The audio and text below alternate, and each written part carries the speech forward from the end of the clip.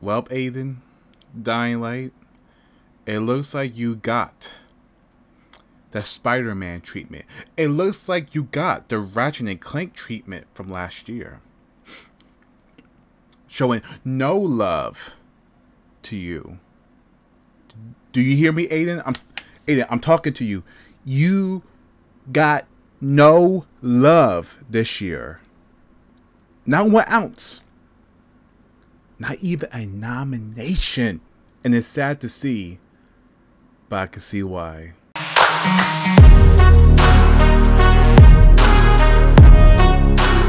What's going on, everybody? It's your boy X here. While I was in this video, I just kept thinking and stuff. If you guys saw, I just did my picks for the nominees and stuff that got revealed for the game of the year. It didn't dawn on me until after sitting back and saying and re-looking through all the categories and say,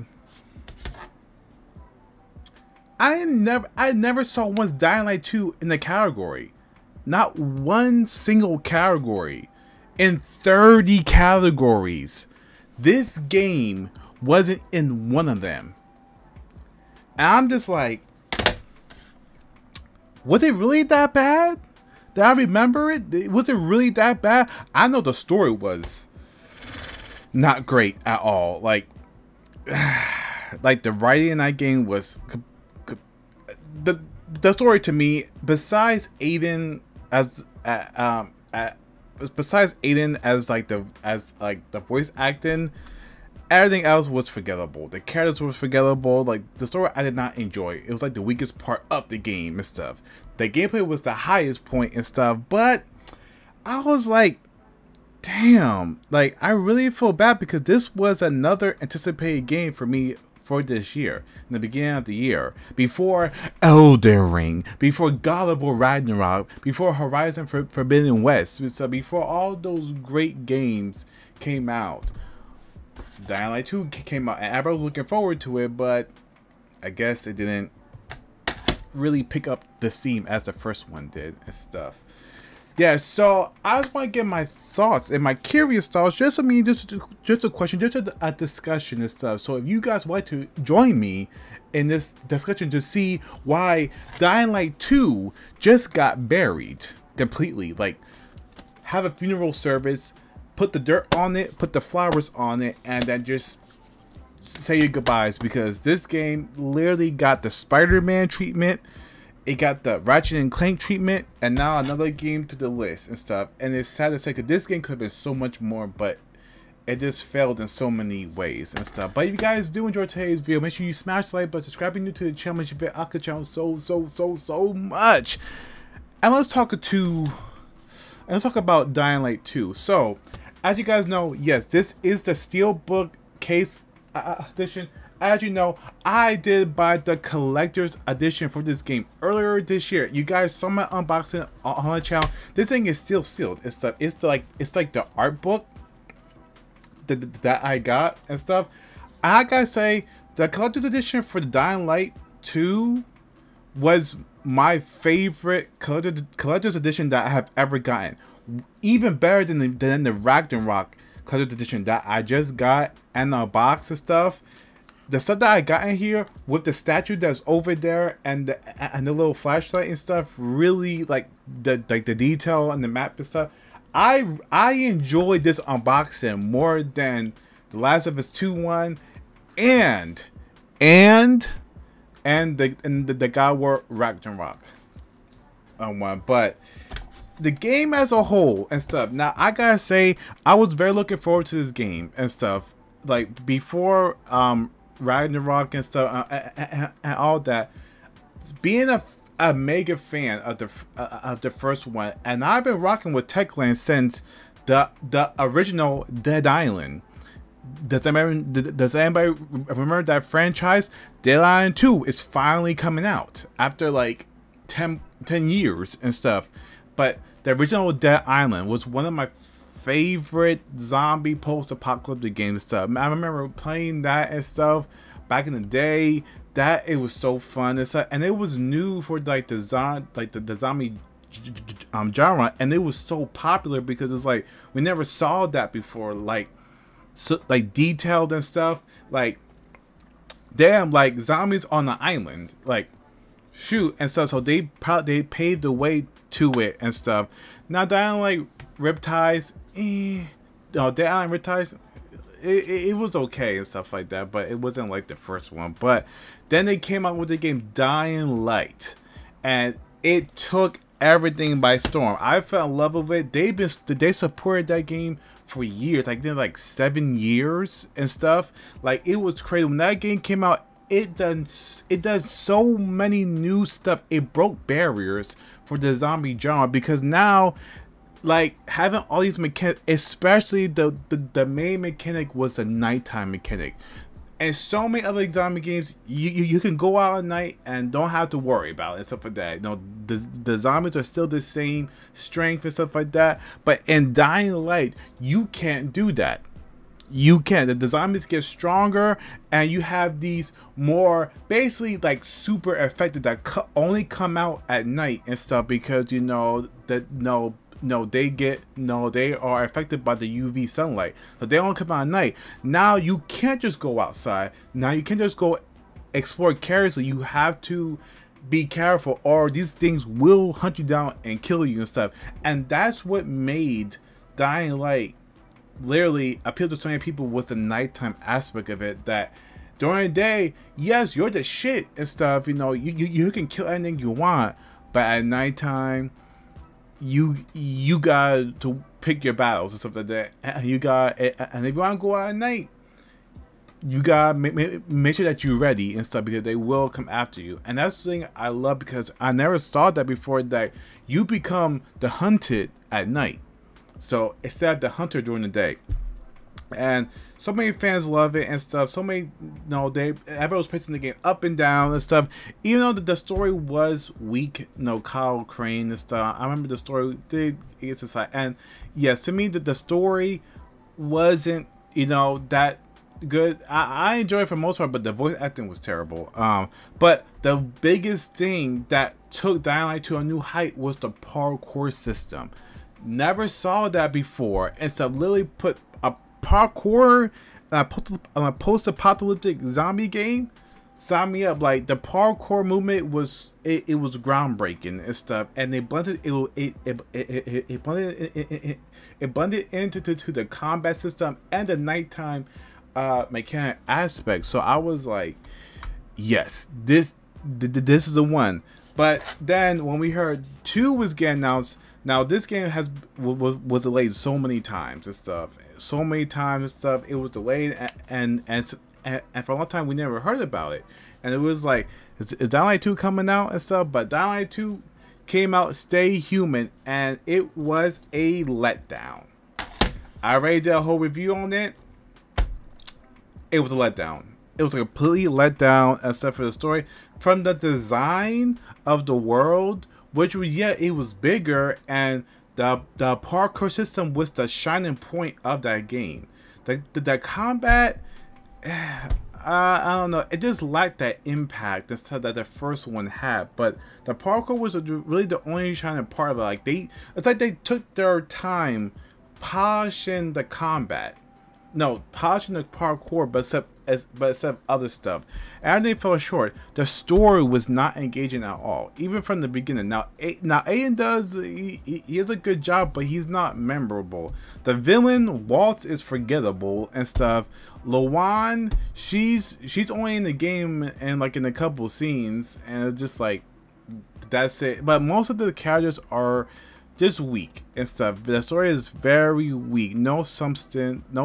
Terrible villain. It's, the first Dying Light didn't have a great story either. So I didn't think that the story will be more better. But the way that they was talking about it, that your choice, they're gonna have more RPG mechanics of that you can choose like your ending and how the city shapes. That doesn't happen in this game and stuff. Your choices matter shit. Your choices does not matter in this game as much as you think, or what they told you and stuff, because it doesn't. Because you can have the same outcome, and if you choose something, the game, the character was like, we can't do that. I'm gonna do this anyway. So what was the fucking point of me choosing that path if the characters don't want me to go down that path and they pick that path for me? Where's the RPG in that? Like, my choices, but then my choices get pushed aside because the game tells me, no, this is the wrong choice, do this way. And I didn't like it. So the story for me was the weakest part of the game. Like, at the end, I was just like, man. And it was so many aspects of the affected, how they looked. Like, the fact they had more detail in the first one and stuff compared to now there are some cooler affected, but you know, like the detail wise, but I think I just feel like the detail in Dying Light 1 had more and stuff. It just had more to it. Like the fact they all look the same here, they all look really like composed and stuff, like really threatening and stuff. The nighttime was a complete letdown because the volatiles, but now they, of course, they patched it and stuff like that. But I'm speaking in launch and stuff, there was no volatiles at night at all. Like, the only time they would show up is if you got into a chase.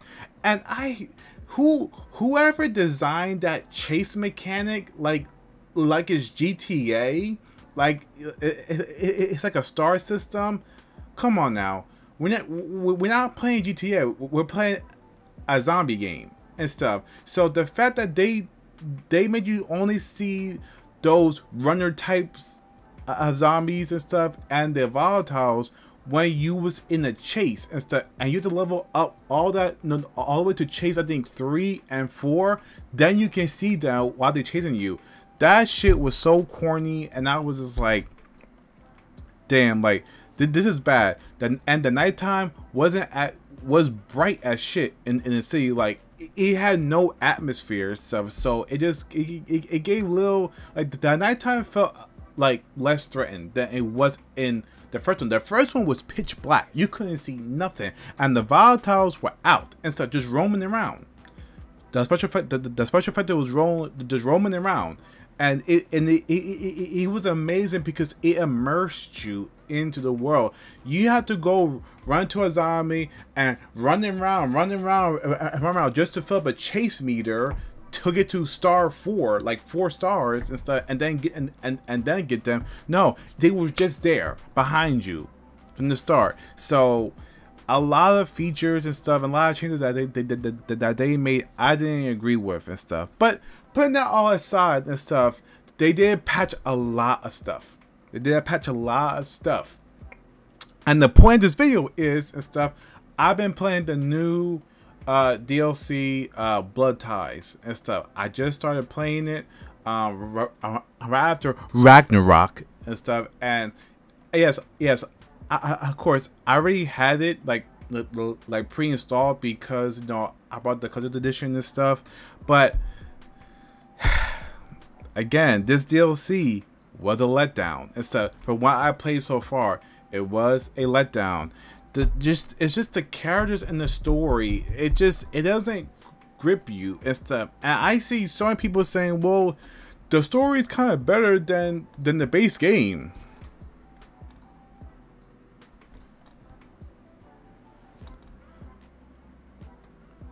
Are we playing the same game?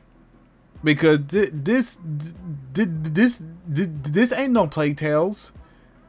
This is literally poor writing and now design. But the DLC is basically like you enter this combat arena, and you know, and basically complete challenges and stuff, fight to climb your way to the top and stuff to become the champion of Carnage Hall and stuff. You know, that's the new location and stuff. You know, it's basically like a arena like style update and stuff, compared it from what was the first update for Dying Light 1? I think it was the bio challenge stuff. No, I'm in the stadium.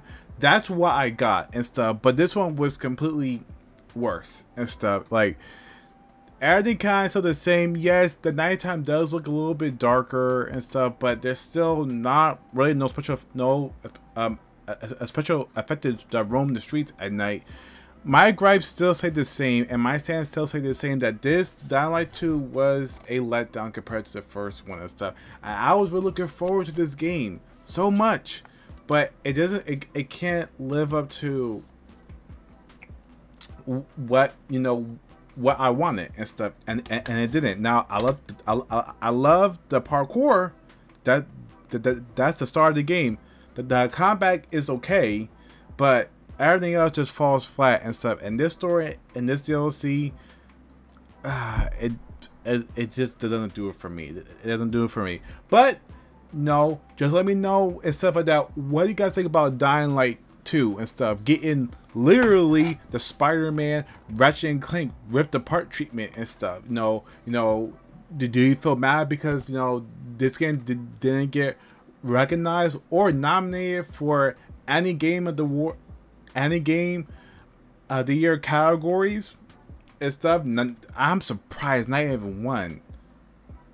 And that's saying something. Like, this game came out and people forgot about it. And because if Horizon can get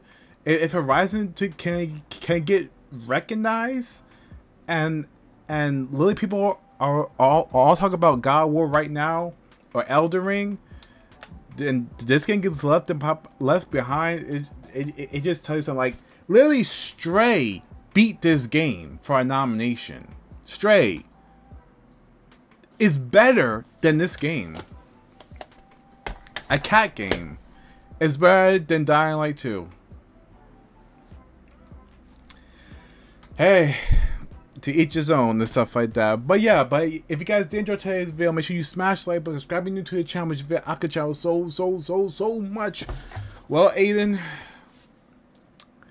it looks like you have a lot of improvement, because this first DLC was not it and stuff. I hope that this game gets better over time.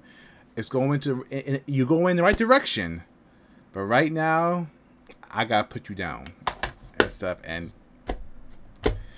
keep you hidden and stuff until you get better and stuff. If you get better, I don't know if we get better and stuff. I don't know yet, but yeah, guys.